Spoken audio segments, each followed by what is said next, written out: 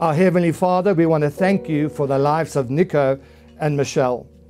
We have come together to witness your work and your plans and your love in the lives of these two people. We do stand amazed at how you work and you do all things well. And we ask for your presence to be amongst us this afternoon. So Nico and Michelle actually started dating while Michelle and I were still living together. And Nico's enters the room.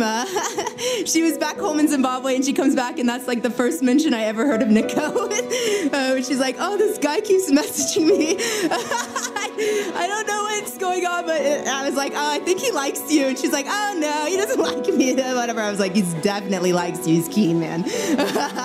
But yeah, so anyways, that's how Nico entered the picture. And honestly, Nico is my soul brother. I am so thankful for him in Michelle's life. He has just been such a blessing to her and to us, and to just a great friend straight from the start. And so I'm nervous that I'm speeding through this, but honestly, I can't say enough about what a great person Michelle is, how much I love her, how much I care for her, and I wouldn't want anyone else to be with my best friend. I'm just very thankful for you, Nico, and I'm thankful for the way you love Michelle and you cherish her.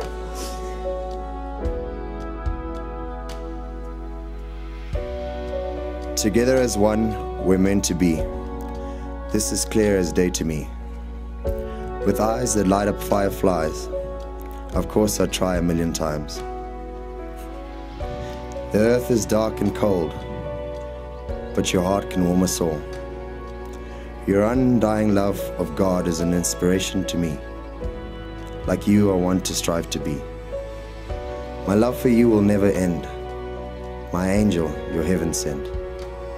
I love you, Michelle. These words my mouth will always tell. Why'd you get to go first? That's the reason. To my love and my best friend, from this day on, I vow to protect you, to trust you and respect you as the head of our home.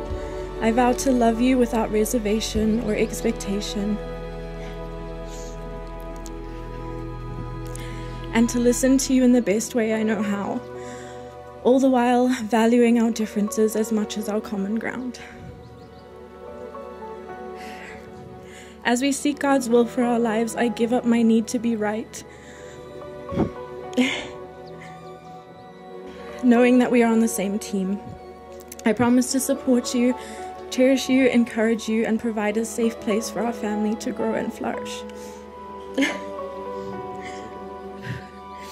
Always upholding our marriage in prayer, I vow to remain faithful and true to you through life's ups and downs from this day forward until the end.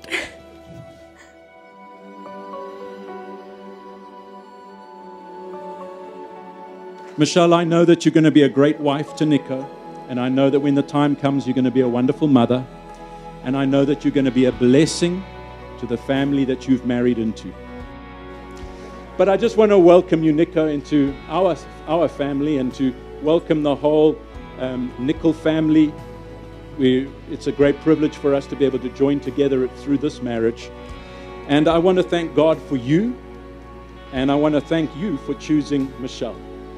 And I want to thank you for loving her and for caring for her. And I've seen it as we've watched this relationship develop. We've seen your love and your care for her, and we are very grateful for that. So we appreciate you.